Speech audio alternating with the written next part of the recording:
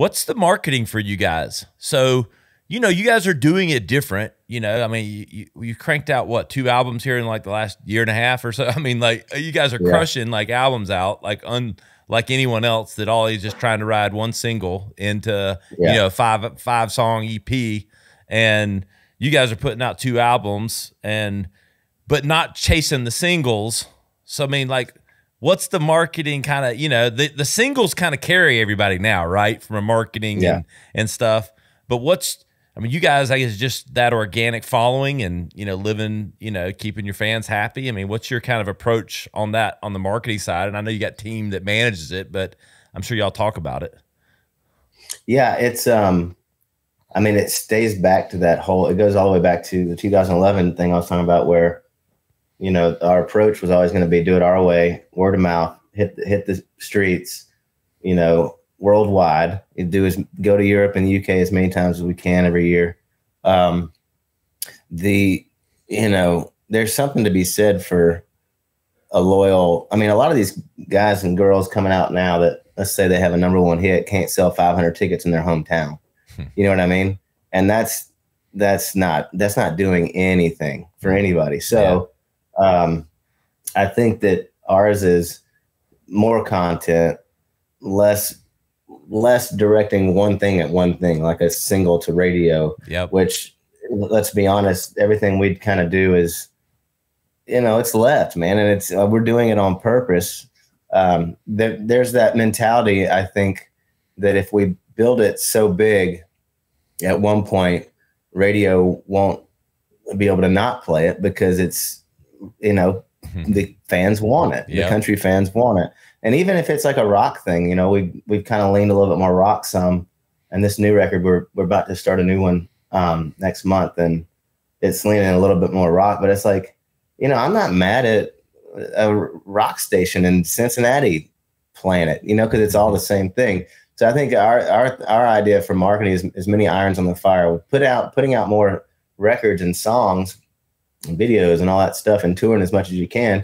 It's more irons on the fire. Every one of them is going to do something for you. So I believe in that one for our particular situation. Like for some of these kids out doing it now, that wouldn't work. You know what I mean? Because they don't sound any different from Thomas Rhett or whoever to make a dent without that radio single.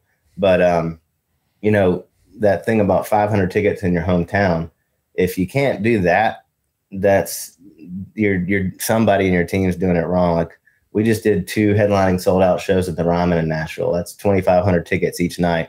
And that's realistically 20 years of kicking ass and working for it, and 11 specifically with this band, or 10 with this band. So, there's I don't think there's maybe 6 or 7 other country artists in town that could probably do 2 nights of the Ryman and sell it out that are at our level. You know what I mean? Yeah, right. So I think there's something, we're doing something right. I don't Clearly, but I think it starts with the music. I mean, that's the bottom line. I hope so, because that's the easy part. That's the fun part. Well, you're playing the game right. You're getting content out there a lot. That's why you caught my on social once I'd kind of heard you and through the grapevine and all that. It's funny. I had Coffee Anderson. I don't know if you've heard of him, who's 100% independent out of Texas. He was on Netflix and to this day doesn't have a record deal, but I think makes more money than a lot of the B-level, Nashville guys. Those Texas dudes, man, they don't mess around with. I think he's from Texas. Yeah, he is. I think he spent some time in California, but I think he's originally Texas. Yeah, and he's there now.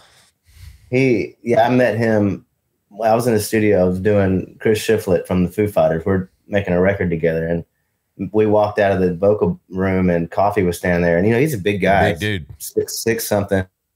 And I just hear like, "Hey, Jaren, Kofi," and he puts his hand out. I was like, "Hey, man," I had no idea. And so we sat there and talked for a minute. Really super guy, seems very smart. But yeah, the Texas thing is so interesting because we did a lot of going back and forth to Texas in the beginning, trying to build something down there. And Texas is Texas. If you're from Texas, then they'll listen to it. It could be even terrible music, but they'll represent it because it's Texas. Yeah. But I remember talking to Randy Rogers one day on the road, and he told me what he made in 1 year just in Texas alone. And I said, dude, and he was, at the time, he had a record deal in Nashville. He was going back and trying to do the radio thing. Yeah. I was like, dude, what are you doing? I would not leave the house if I made that much money in 1 year and didn't have to leave Tennessee. Holy shit, man. And he was just like, oh, man, you know. I was like, well, obviously, you don't know what people are making in Nashville because you're way ahead of the game, Bo. Yeah.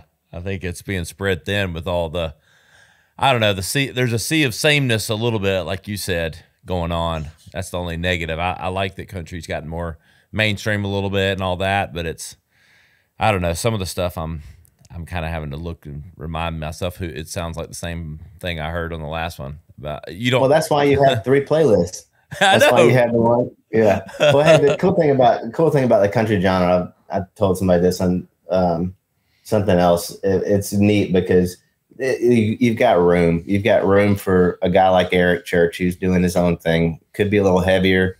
Could be whatever. Still country, you know, as it gets with that tenor voice. Yep. His delivery and the songwriting. And then you got room for Sam Hunt, who's taking his approach, you know, who's doing the more talky kind of thing. But, you know, Beechin was like that too, where it's like talking in the verses and all that stuff. And then you have room for us, a band that's just completely off the map, but every now and then hits you with something that makes a little bit of sense to be in the genre. But it's interesting. That's what I like about country music. There's just so much, you know, different. There's just different takes on it, I guess. You know, like Kip Moore's Bruce Springsteen. You know, like that kind of lane. It's neat. Everybody kind of has a lane. It's pretty fun. Hey guys, thanks so much for watching the video. Don't forget to like, share, and subscribe. And of course, check out one of these other clips for all the latest tips and insights. We'll see you next time.